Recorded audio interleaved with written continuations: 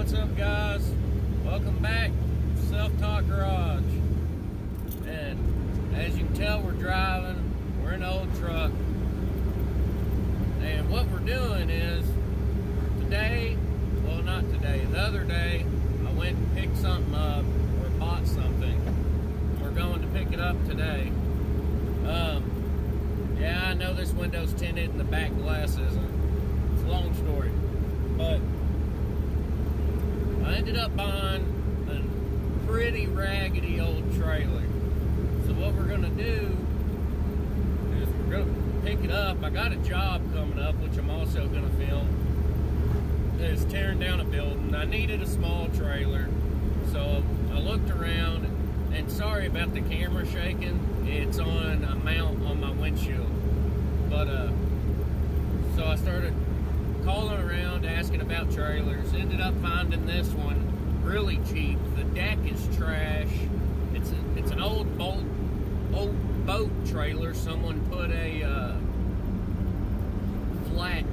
flat deck on, but it's dual axle. It's got 13 ply tires, which dual axle means obviously there's 2 axles, 4 tires. It's small. It's probably, I'm gonna say, I don't know, probably 4 or 5 foot wide, probably 6 to 8 foot long. It's not huge, but with the dual axle, it's leaf springed, it's dual leaf spring, so it should have a decent gross weight as far as loading it. But before we can use it, the job is probably 65, 75 miles away from where I live. So we're gonna be taking this trailer on the interstate. So before we do that, we need to do a once-over on it and get this old thing in road-ready condition. I've ordered some lights for it, a lighting kit and marker lights, a new receiver, just because this receiver, I'm not a fan. So I'm just gonna get a little bit heavier weight receiver for it. And probably get new tires put on it, check all the wheel bearings, grease everything that we can grease, make sure this deck's good and attached. The fenders are kind of bent, so we're gonna have to bend them back. But other than that, I guess you're all are gonna see, because I'm about to pull in here, and after I talk to this guy, I'll get the camera going and shoot a little video for y'all. All right. Yeah, you see the dog right there. Little dog running around. So as you can see, it's snowing, but we've got the trailer, got it to the house now. So I was gonna show y'all. I can't film where I picked it up at. The guy wasn't cool with it, so we didn't do it. So, but anyways, got the trailer picked up. Like I said, it was $100, and it is an old boat trailer that they've put a deck on. We're going to change the deck. It's not very big. Like I said, it's probably 6 to 8 foot long and probably 3 or 4 foot wide. It's not huge. But anyways, we'll get you turned around. We'll start letting y'all get a look at this.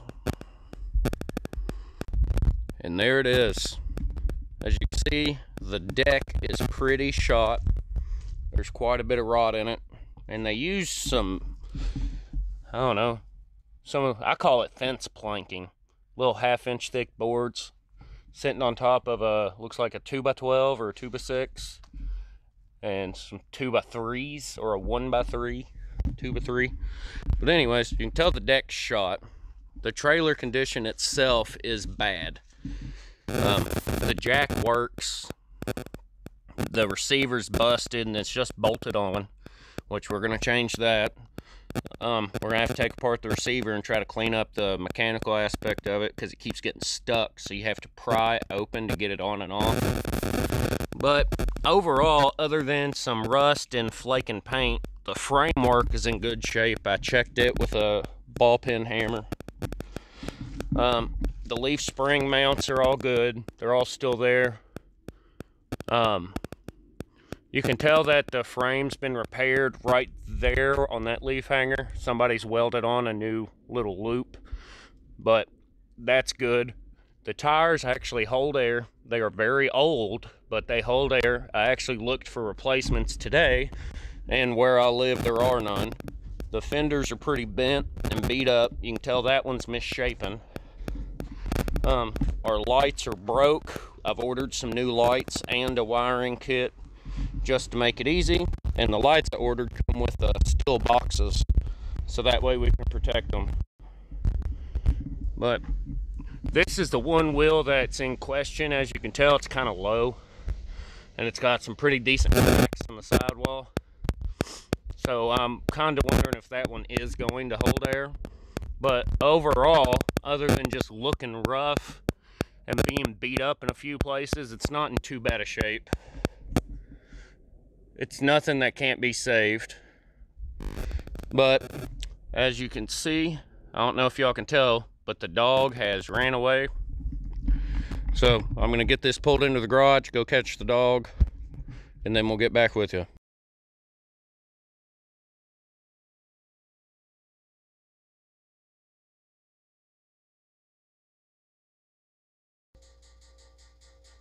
All right, so y'all can see, you see that I have the trailer on a jack stand. I've done got it jacked up, which I think I done that while we were on the time lapse, but just in case, remember, if you jack up anything, it don't matter what it weighs. I'm sure if I had the tires off and it fell, I could get it back up. It's not that heavy, but just use a jack stand. Don't be a dummy. So what we're gonna do now is this back tire isn't, well, it's the one that I showed y'all outside, and I told you it looks like it may not be good. So what we're gonna do is we're gonna go ahead and fill it with air. Then we're gonna take we're gonna fill it with air. We're gonna take the caps off the center, the hub caps there. We're gonna take them off. We're gonna check the bearings out, probably pull the whole hub. We're gonna pull the tires off as well. And we're just gonna go over everything and make sure everything's in decent working order. Yeah, this thing's set a very long time, and for that reason, we are gonna do the things we're doing. Because I've told y'all recently that I have a job coming up, and we're gonna need the trailer for the job, so we just wanna make sure everything's in decent shape before it's time for us to start working. So, here in just a second, I'm going to be kicking on the air compressor, so it's going to be loud, but, so here we go.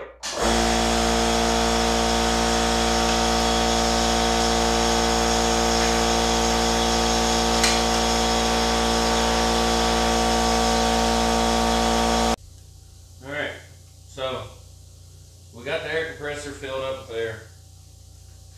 Now we're going to put about 20 pounds of pressure in these tires, and then got to take the kiddo to gymnastics. So when we get back from gymnastics, we'll check and see if we've lost air pressure. We'll make sure they're all still, hopefully, hold air good.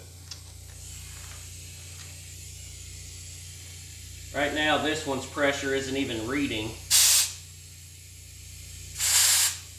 It might have a bad valve in the valve stem.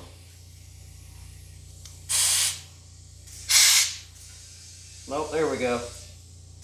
Yep, it's not even registering on the gauge. I don't know if y'all can see that. And they're supposed to have 40 pounds.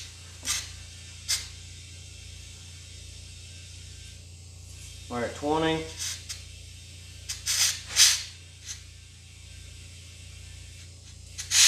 Anytime you're putting air in old tires like this, you want to be careful. There's always the chance that they could blow. Alright, we're at about 30 pounds.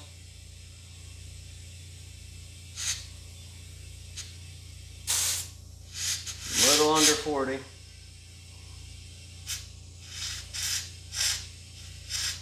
Alright, 40 on the nose. So like I said, we're going to do this to both tires on this side. When we get back, we're going to double check, make sure they're both holding air. And then we'll probably get the tires off and start pulling the hubs and checking out the bearings. This tire also isn't even reading the pressure. I can hear it popping and making noises.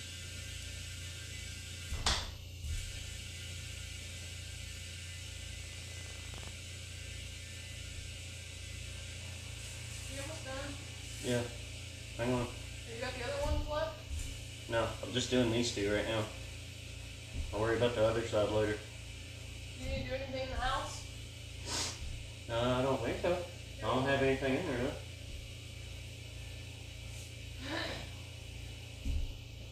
Alright, shut the door, please. Alright, we're almost at 40. And 40 pounds. And just something for y'all to think about. These little gauges are amazing. Because look, so I still have 60 PSI in my compressor right now. So, I mean, multiple purpose if you ask me. They're just nice overall. You can get them at your local farm supply. And one like this, I believe I got it for 10 bucks. You can catch them on sale pretty much everywhere. But they're overall decent gauges. Alright, so gonna take the kids to gymnastics. So I'll be back here in about 2 hours. So when we get back, we're gonna check, make sure both tires are still holding 40 PSI. Then like I said, we're probably gonna pull off the tires and get to the hubs. We're gonna take the caps off and see how the bearings are. And regardless, good or bad, if they're bad, we're gonna replace the bearings. If they're in decent shape, we're just gonna repack them with grease and go from there. So we'll see y'all here in a couple hours.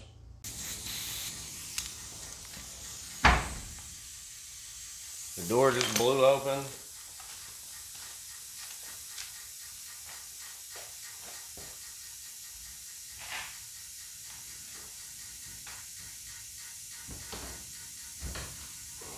Alright. So we're back. I mean, I'm sure you can tell I've already did a little bit of a PB blaster on that, on the lug nuts. Go ahead and get them soaking. Alright. So, like I said before I left, we're going to check, see how what the air pressure stayed. Oh, goodness. Alright, so that stayed at 40. I've got the air pressure a little too high in my compressor right now. That's why all this is leaking. Alright, I'm going to check this other tire while I'm here. I know you all can't see that. I'm sorry.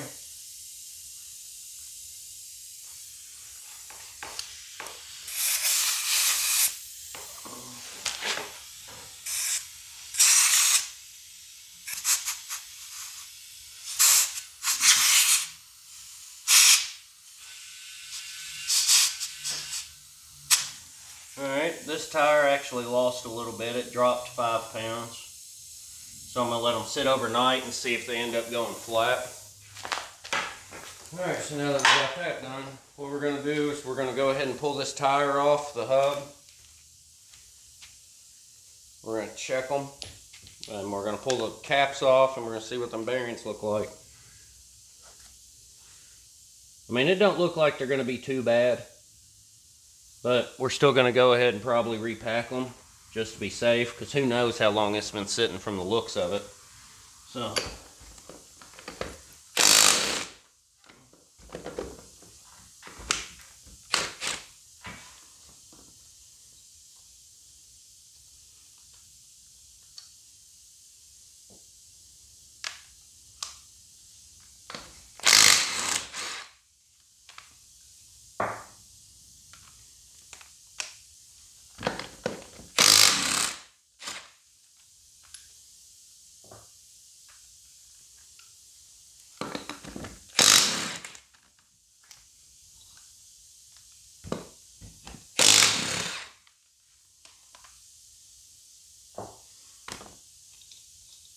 these may have been off sometime recent, even though it looks like they haven't been. Those came off fairly easy. Alright. I mean, the hubs aren't making any sounds or anything, so let's hope that's a good sign.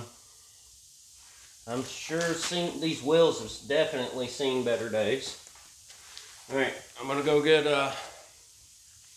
a hammer, and you can use a flathead screwdriver or a punch. You can use about anything you want in order to get those little caps off. I've seen people take them off with pliers, but I don't know. I've always used either a rubber mallet or a hammer and a flathead screwdriver. Now when you take off these caps, you want to try to work around them so you can get them spaced out evenly all the way around. So about a quarter turn per is what I was told per hit. That's just the way I was always told to do it. It's the way I always have done it. Hit it, turn it, hit it again.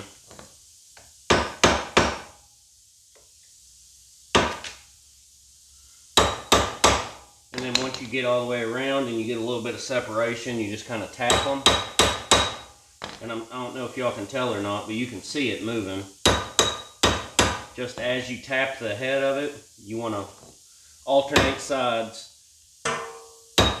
Because when you open it up on one side, the other side shuts, and it's going to keep doing that until you get it worked off.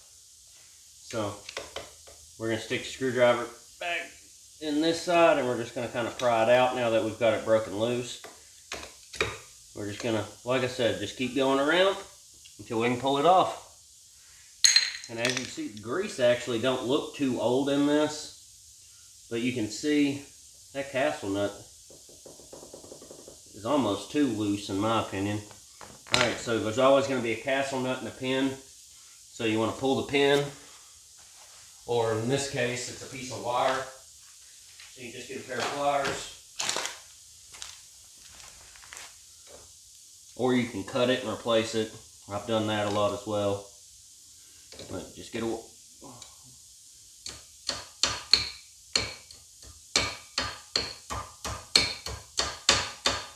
Yep, there is a hammer at my feet, I know.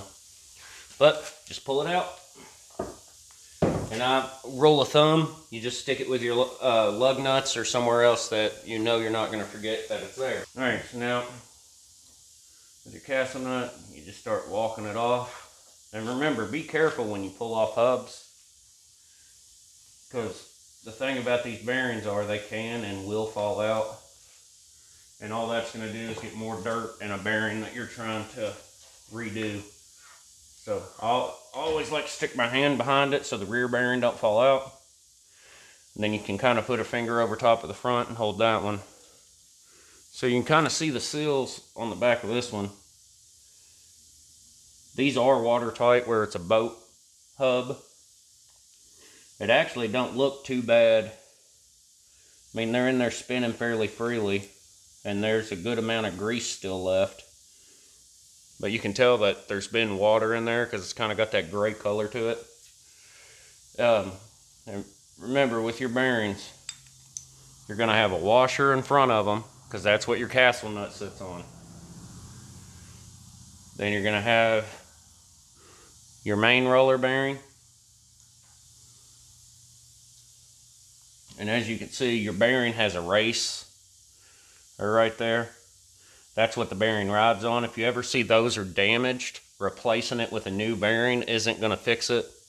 You're going to have the same issue in the end if the bearing race is destroyed. It's just going to eat up your new bearing as well. So that's something I always like to check when I'm messing with hubs.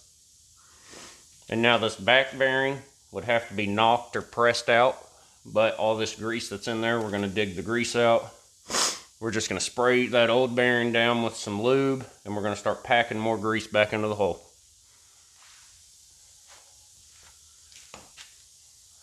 Not with lube, we're going to spray it down with some brake clean. Try and get it cleaned up the best we can. So I have a whole box of Walmart brand brake clean here. So what I'm doing is I'm just scooping this grease out right now in globs. And just wiping it on the box just to get rid of it.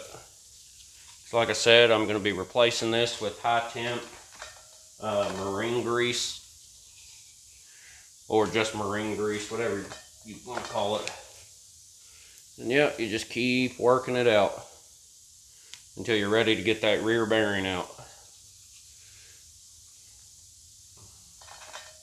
And this grease is definitely very discolored now that I'm getting it out of here. Some of it's still clean, but there is definitely been water that's gotten in here because the grease has turned black. Or somebody's nuked them at some point and they got them hot.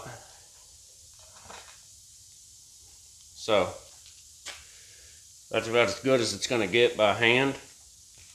So at this point is when I take the brake clean, take it outside, hold it over top of a trash can, whatever you got to do, and you spray it down with the brake clean, and the brake clean will remove the remaining grease.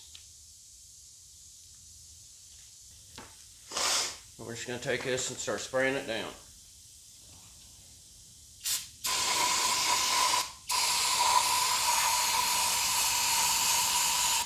And really the only point of this is to make sure there's no debris stuck in any of the old grease. And it helps clean up the bearings a little better.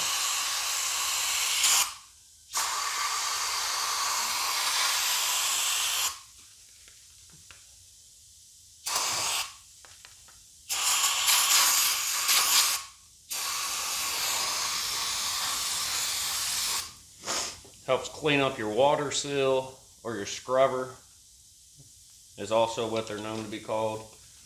So it cleans up your scrubber, make sure there's no debris in that, make sure you get a good seal on your hub or your axle. And any gunk that was left behind from you and your dirty fingers, etc., will be blown out. Thing with the bearing, you take your bearing,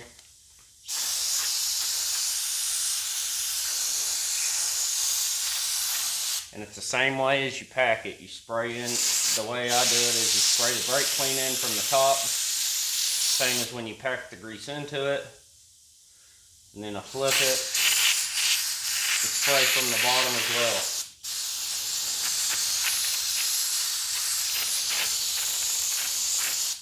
You just want to remove as much of the old dirt and grime as you can.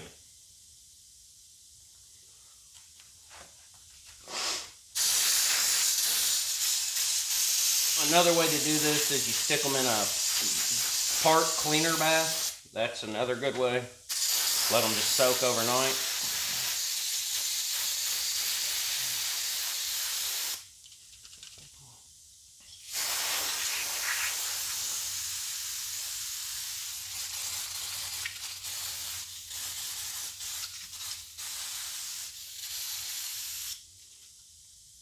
Here, I don't know if y'all can see that, but let me see if it'll zoom in.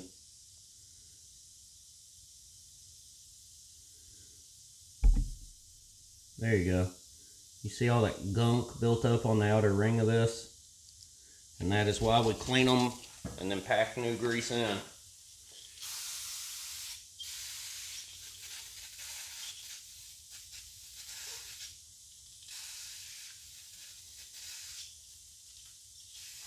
This can's already about empty.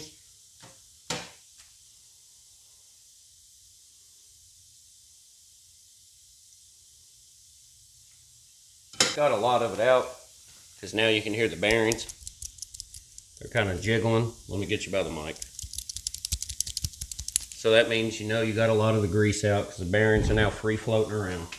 So at this point, we come back over to the trailer.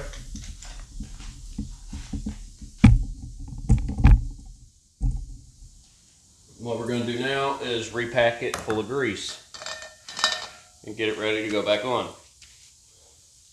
At least the one bearing. So let me peel off the glove here.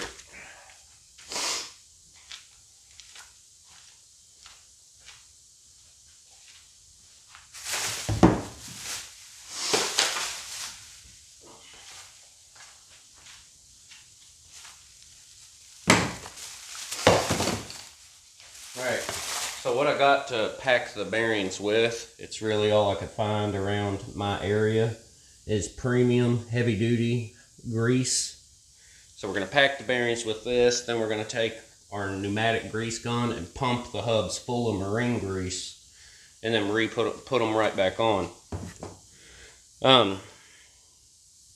The big thing about these rear bearings, you can knock them out, press them out, but where I don't.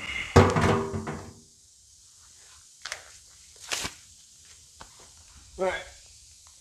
The best way to do this is get a socket or something that fits the outside of the bearing. And then you just start tapping the socket until you get it to push the bearing out the other side. Where I don't have a socket big enough, what we're going to do is we're going to take a punch, or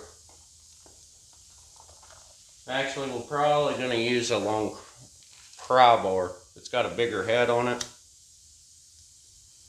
And we should be able to try to get that to come out.